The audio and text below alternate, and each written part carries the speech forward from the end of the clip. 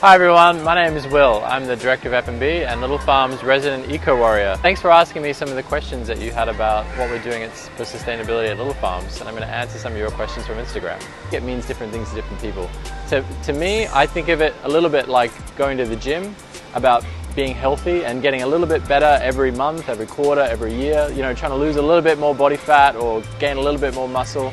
That to us is what sustainability is like. There's a place where we are now, and as new technology and new processes come to the market, we're going to become a little bit more sustainable every single year. So for us, it's a journey that never has an end, and they divert it to other beneficiaries. This is a fantastic question. A few months ago, we eliminated single-use glass from imported mineral water. What we do instead is we filter and carbonate still or sparkling water on site in our restaurant, which people can enjoy for $1 a head.